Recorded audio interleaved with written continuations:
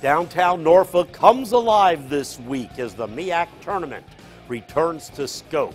I'm Bruce Rader. Fans from all over the country are coming to Norfolk this weekend for the MEAC basketball tournament, and two local teams are hoping to punch their ticket to the big dance. First up, Norfolk State, which will open the tournament tomorrow night against South Carolina State. And Nathan Epstein joins us with that story. That's it. Norfolk State is going to the big dance for the first time in school history. 5 years ago seems like a long time. That was the last time Norfolk State won the MEAC tournament. I mean, I'm hungry. You know, I'm starving. My ribs are touching. Head coach Robert Jones was just an assistant back then, and now he's ready for another championship. I get tired of hearing about the 2012 team as well. You know, honestly, I think it's time for us to have a 2017 team for people to talk about.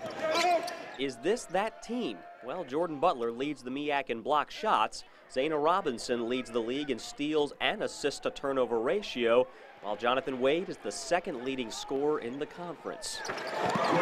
We can definitely do it. You know, we keep playing defense the way we've been playing, and I think we just tweak some things offensively, you know, maybe get some more assists and things like that. I think that we do have the tools, especially on paper, to get it done. To be honest, I've always thought this was the team to do it. From the jump, we have so much potential and so much talent. We just got to put it all together.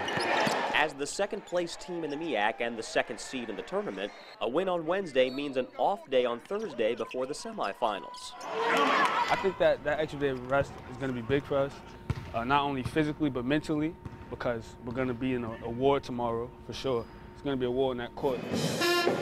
A three-game war, and to the winner goes the title and a trip to the big dance. You have to be almost, you know, lucky in a sense than good, because it's 13 dogs going for that one bone.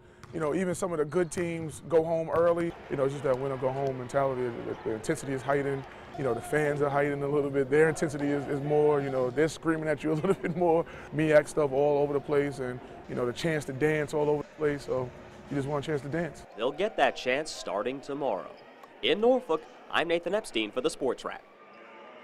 Thank you, Nathan. And two-time defending tournament champion Hampton University also received a first-round bye. The Pirates don't play until Thursday's late game. They are the fourth seed in the tournament.